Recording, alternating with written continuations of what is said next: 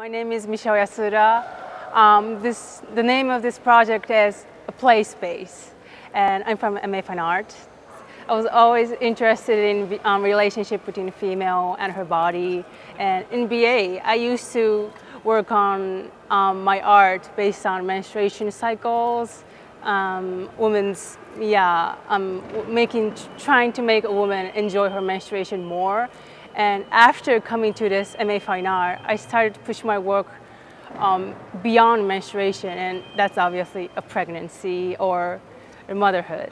And so I decided to become a mother through art, and that was my starting point. My art style is, I think it's based on all the Japanese anime that I used to see when I was a child.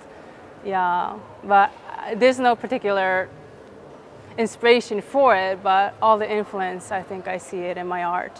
My practice totally changed during my course. I used to do sculptures and photographs before I came here in Central St. Martin's, but then my tutor started to push me to change my practice. I had to do something different because that's what MA Fine Art do. So I had to find a way to express this new idea of being a mother through art. I didn't really want to make a fine art work, but I really wanted to make a space that people chill, people relax, watch TV, just hang out and spend time waiting for their parents, or maybe not, but still.